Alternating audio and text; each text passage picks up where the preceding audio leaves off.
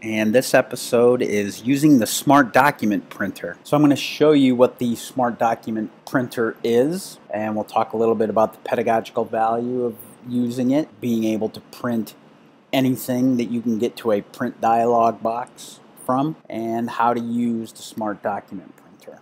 So I have a Word document here that I want to get into Smart Notebook so I can interact with it. Yeah, I can use it here on a smartboard as it is and use the inking tools, which may or may not work, or the Smart Ink to interact over this Word document. But for me, if I want to do any interacting with it, I want to get it into Smart Notebook because it's going to give me a lot more tools, a lot more options, and it's just going to be easier.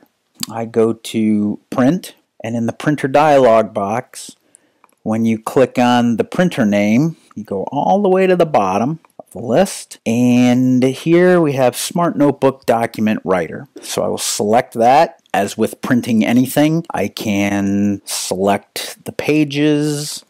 If I want to do just a single page or a range of pages from a document, I can select those things. And what will happen is when I click OK here, however many pages, since I'm doing all, however many pages this Word document is, it will create that number of pages in a Smart Notebook file. Here I can convert Smart Notebook pages with images, so you can't edit these pages, right? They look the same as they did in the original document. So basically it's just turning each page into an image. We have this other option here, Smart Notebook pages with editable objects. So it will put in text objects as text that you can edit. The images will be separate from the document that can be moved around and changed. Right? That's new with the Smart Notebook Document Printer.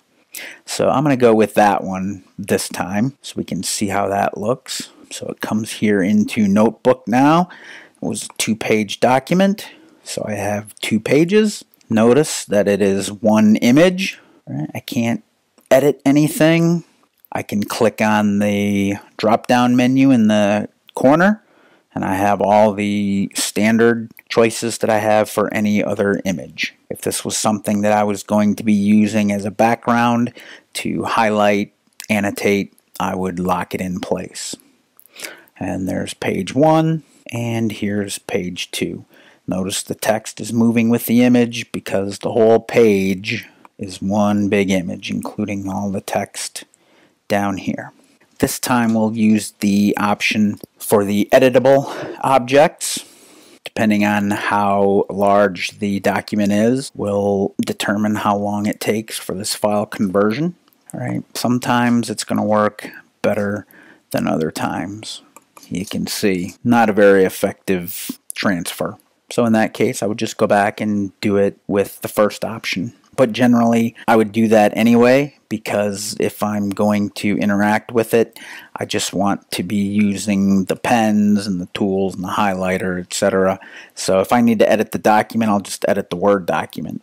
Just if you can print it, you can use the Smart Document Writer. Any kind of a web page, I would definitely do it as a notebook page with images.